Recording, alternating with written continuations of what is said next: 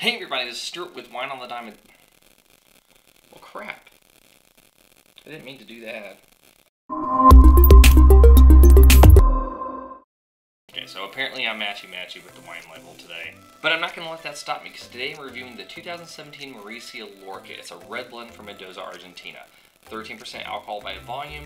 It normally retails for $19 at Nakeswines. The angel price is $11 per bottle, and it is 50% Malbec, 40% Bonarda, and 10% Syrah. So, interesting red blend. Let's see how it looks. So, from a color standpoint, it's a solid pink on the lips. So I'm gonna give this a dark ruby. All right. So from a nose standpoint.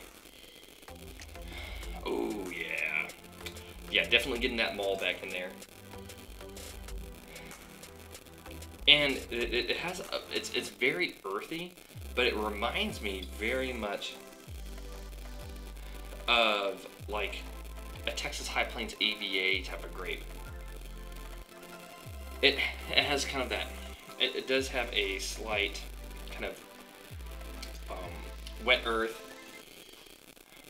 wet leaves, a little bit of pasture, a lot of black cherry, black plum, blackberry. I mean, this is just black fruit overall. I'm getting a hint of, well, first of all, 13% ABV. I'm getting a lot more alcohol in this than I thought I would. And there's something else there.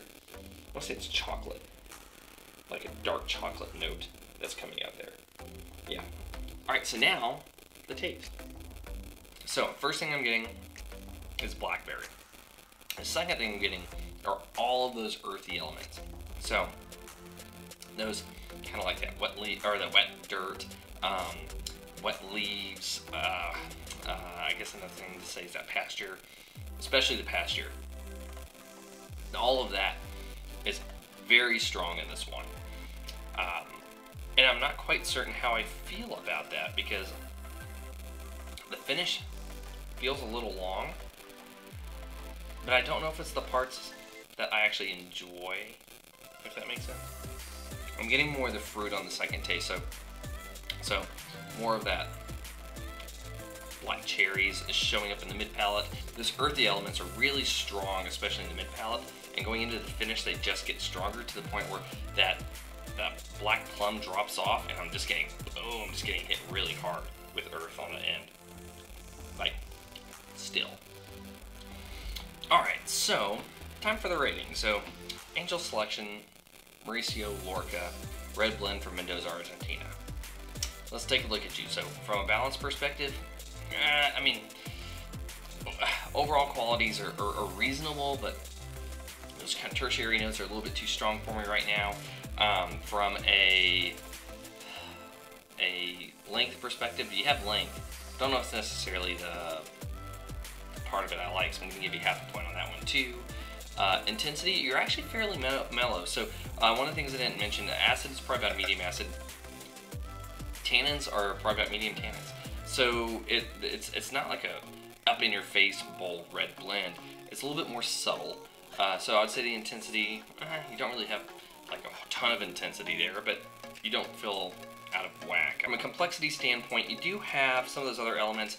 That kind of chocolate note that I was hoping to get, I never got at all.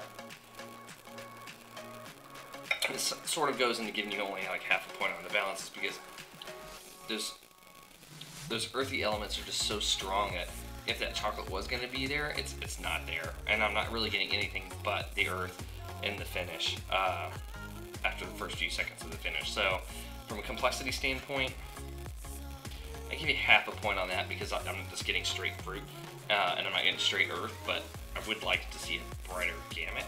So, and with that being said, you're a good wine. I paid $7 for you.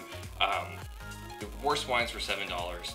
And I know I said the angel price was $11, but this came in that kit that I got whenever I got the case on wine, so my price was $7 on that initial kit. But even for $11, it's not a bad wine for you to go out and try, especially if you haven't had something like a Malbec Syrah blend. I know there's Bonarda as another one of those grapes that's in there. It has a lot of heft within the blend, and that Bonarda is probably what's giving a lot of those earthy elements, to be quite honest. The Syrah kind of is there to more mellow it out on the finish, which it probably would have been better if maybe there was a little bit more Syrah in there, in my opinion. But overall, not a bad wine. Anyway, this has been Stuart with Wine on the Dime. If you liked today's video, please like, subscribe, and comment.